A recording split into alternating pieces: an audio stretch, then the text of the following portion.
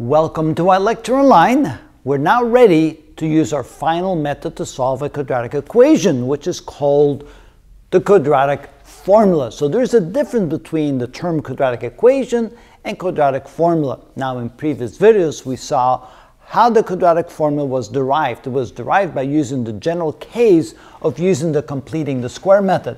So starting with a general form of the equation, notice when we went through the following 7 steps, we ended up with the quadratic formula. So all we have to do is plug in a, b, and c into the formula, and we get the solutions to our quadratic equation. So here's the quadratic equation we're going to use, and use the quadratic formula to solve it. So first what we need to do is identify what a, b, and c are equal to. So in this case, a is equal to 1, b is equal to -2, and c is equal to -8. And we're going to take those 3 numbers and plug them into our quadratic formula.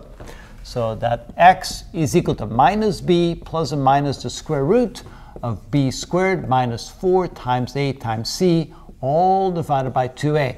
And it's a really good idea that you memorize that formula.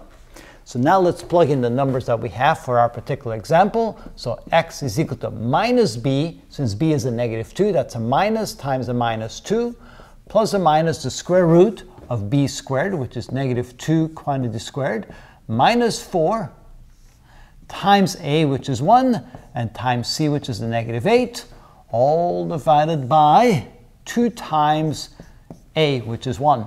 And now all we have to do is simplify that.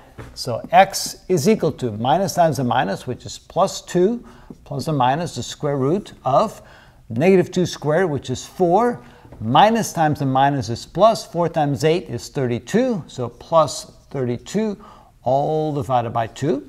So we continue to simplify that. X is equal to 2 plus or minus the square root of 36 divided by 2, and of course the square root of 36 is equal to 6, so we get 2 plus or minus 6 over 2, which means that we have 2 possibilities. We have x is equal to 2 plus 6, which is 8 divided by 2, which is 4, or 2 minus 6, which is minus 4 divided by 2, which is -2. X equals -2. So those are the 2 solutions to our original quadratic equation.